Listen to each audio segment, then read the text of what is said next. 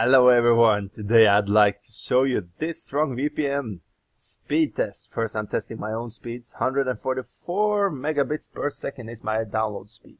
And now I will try the different StrongVPN servers. I'm starting with the server in the UK.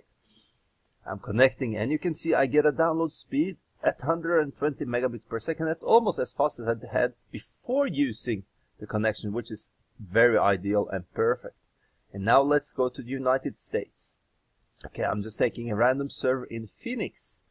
So I don't know the results before. I haven't tested. This is a live test kind of thing. I'm recording the tests so that you can see exactly what speeds I get. Now you can see I have 30 megabits per second as my download speed to this server in the United States, which is a fairly good result.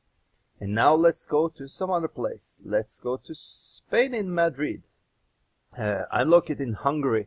In Budapest, which means that this isn't far away, totally really in distance. And now you can see I get 223 megabits per second as my download speed. That is very good. That is just perfect, stunning speeds. So let's go to Japan. That is far away, quite far away at least. And let's see now the download speeds when you connect a StrongVPN server in Japan. 130 megabits per second almost. So again, this is so far, these results looks very good and very promising. Let's go to Brazil. That's far away when it comes to the geographical distance, which means that we should get a higher ping and slower speed. Let's see now. Well, we had some trouble. It didn't even want to connect to the server. So, well, maybe a coincidence. I'm not sure. So that slight problems with the Brazil server. Let's go to Germany instead then. What's happening here? Well, 0.11 megabits per second. Something wrong again. And now let's try once more.